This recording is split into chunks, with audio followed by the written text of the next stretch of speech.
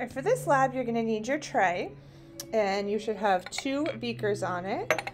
You can take those 2 beakers up to the front and get some hydrochloric acid. You do not need a lot. You're only gonna need between 5 and 10 milliliters. And then some NaOH.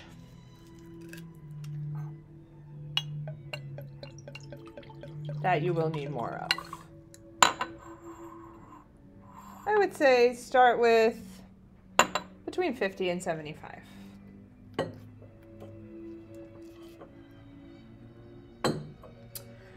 So what we are going to do is take your pipette and then put it in your little pipette holder and take the HCl. And for this one, you don't need to be really exact.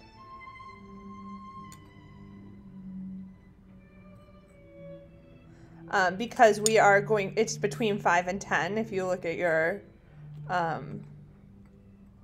lab. So it doesn't need to be, like, you don't need to worry about trying to make sure you have between that. Just make sure your reading is accurate, so you don't need to worry about like dropping down like we did the last one or adding more or anything like that.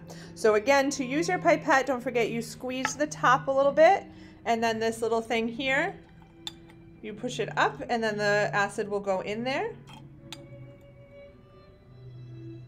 And then what you're going to do is put that in your Erlenmeyer.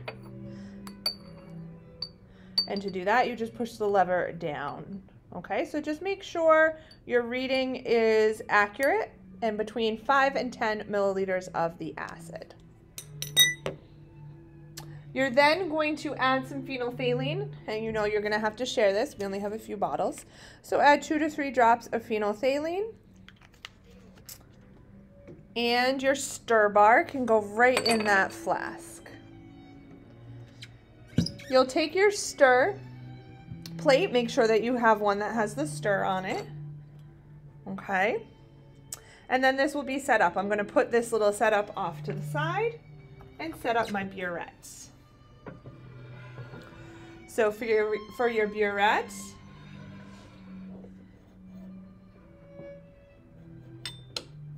you can use your glass funnel and pour your NaOH in there. Make sure before you do that, this is straight across. The stopper is horizontal. If you have it vertical, that means it's open, so you'll get NaOH all over the place. So make sure the stopper is horizontal. And then you can go ahead and add some NaOH.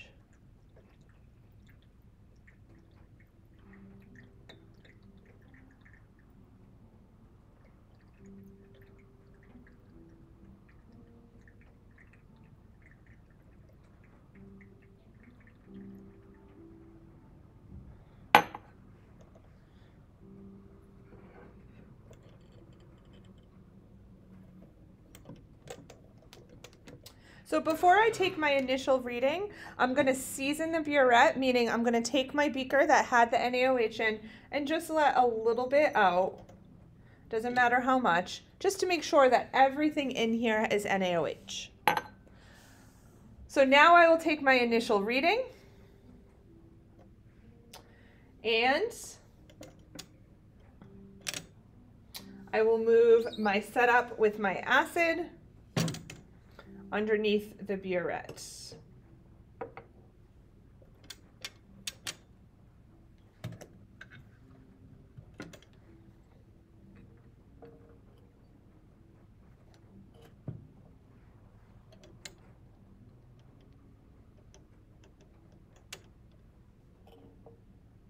So make sure you take your initial reading. You have your initial reading here. You're then going to, and you can do some calculations to figure out where you expect the end point to be, but we do not know the molarity of HCl.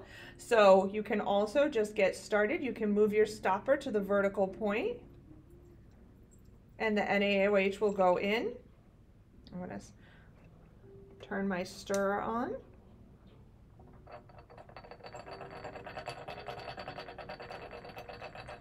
And then add the NaOH.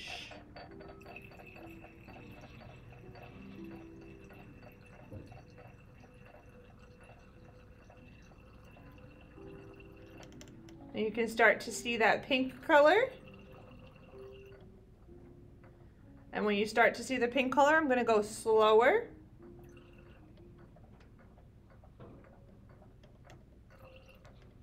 And as long as it's not persisting for very long, I can keep just kind of doing little turns like this.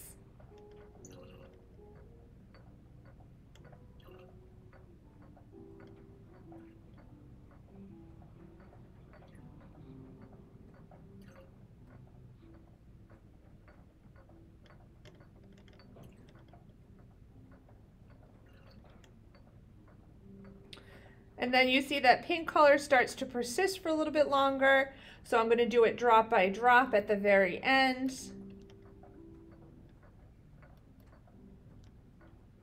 And as soon as the pink lasts for about 30 seconds or so, you don't need to time it, but about 30 seconds or so, that is going to be your end point.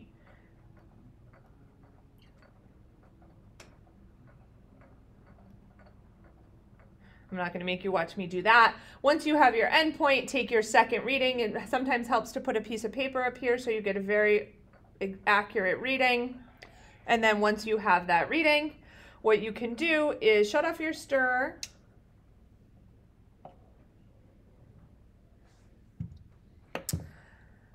There's going to be 2 waste jars up at the front, waste beakers up at the front. You can put your flask into one of them.